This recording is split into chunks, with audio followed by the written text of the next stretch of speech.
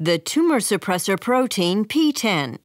The multifunctional PTEN is an important signal protein in the PI3K ACT signaling pathway. PTEN was named after its function as a phosphatase and its homology to the adhesion protein tensin. PTEN hydrolyzes phosphatidylinosytol 3,4,5-trisphosphate, or PIP3, and in this way generates phosphatidylinosytol 4,5-bisphosphate, or PIP2. Hereby, the activation of ACT is inhibited, and the PI3K ACT pathway is disconnected. Besides this effect, PTEN exerts several other functions in the cell nucleus.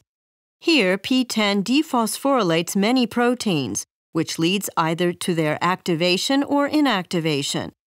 One of these proteins is RAD51, which plays an important role in DNA repair. Additionally, PTEN activates the protein CENPC, which is responsible for the stability of centromeres and thus for chromosomal integrity.